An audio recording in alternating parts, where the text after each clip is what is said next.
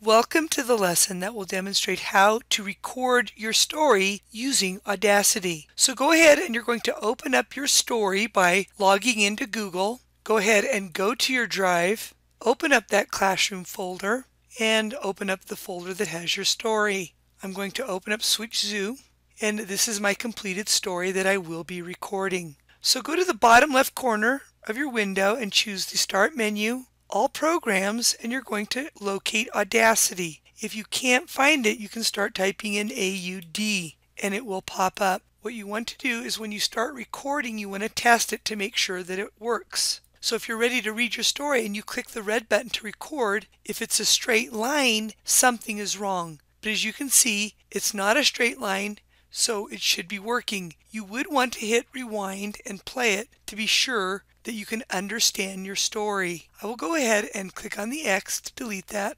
And what I'll do is I'll make this window a little smaller. I want to make it so that I can see my story and the Audacity window. By rearranging the windows, I can see both windows. You would click the record button once you know that the Audacity is working. Once you click on it, you can start reading your story. This unique and very interesting animal is known as, and I would continue reading the story. Once you're done recording your story, click on the orange button to stop the process. The next step is going to show you how to clean up any imperfections. If you have done such a terrible job with the recording, I recommend you close it and re-record the story to get it right. To clean up your story, you would click the rewind button and start playing the story. So after listening to it, let's say for example you listen to this, I recommend you play it by clicking on the green button, and that was breathing. So I would click on the delete key of the keyboard to get rid of it.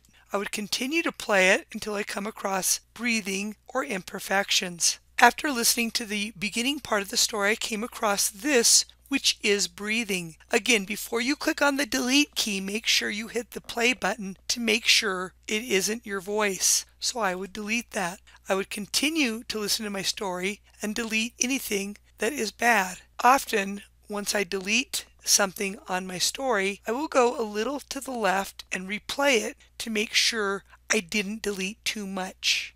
Again, here's some breathing. I will play it to make sure and then delete it when I'm sure it's bad. Rewind a little and play. I will continue cleaning up my story and then show you how to save this in order to add it to your Voki. I did want to point out that if you need a closer view of your audio, you can click on the magnifying glass with the plus sign to zoom in. You can also zoom out by clicking the magnifying glass with the minus sign. That's just a little tip you might need to use.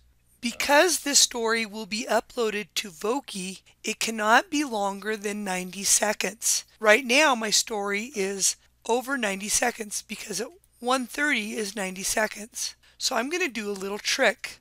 I'm going to do Control A to select all. I'm going to go to Effect and change Speed. So if I drag that little cursor a little to the right, it will actually speed up my audio, which will make it fewer seconds. So before I click OK, I'm going to preview it. Okay. If I went too far, I would have to bring it over to the left a little. But I actually think it sounds good. I will click OK. And let's see how many seconds we got it down to. So it's under 1 minute 30 seconds, which is good. Again, I can't stress enough. Make sure that you don't change it so much that the story cannot be understood. Many students will change it and it sounds like a chipmunk. Once you're done, you would choose File, Export.